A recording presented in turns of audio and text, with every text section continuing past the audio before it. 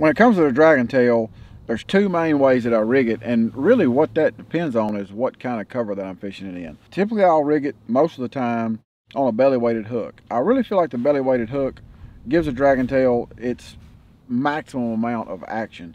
The way it lets the bait be a little freer because it's clipped in the nose, so you've got a pivot point there.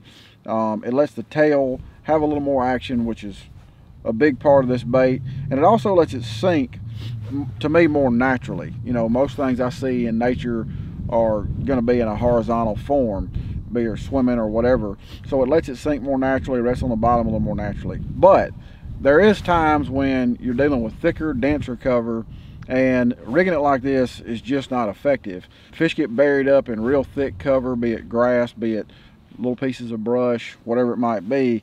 I'll switch to just an old school Texas rig. It's just a slip sinker, a little tungsten weight. Use whatever size depending on how deep you're fishing. I normally use, you know, an 8 if I'm fishing up shallow, and then I'll go to a quarter, you know, in that 6 to 8 foot range. And then if I get out deeper, I might go to a 3/8, or if I'm around current or something like that, I may even go to a half.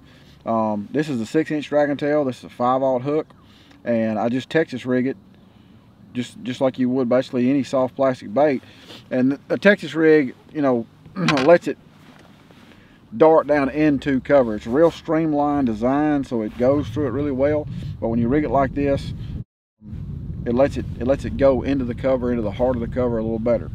Normally I find myself using this application when I have conditions that aren't ideal to fish. You know, after a front, fish get really in cover really tight, or if I'm around real thick grass or like bulrushes or reeds, things like that.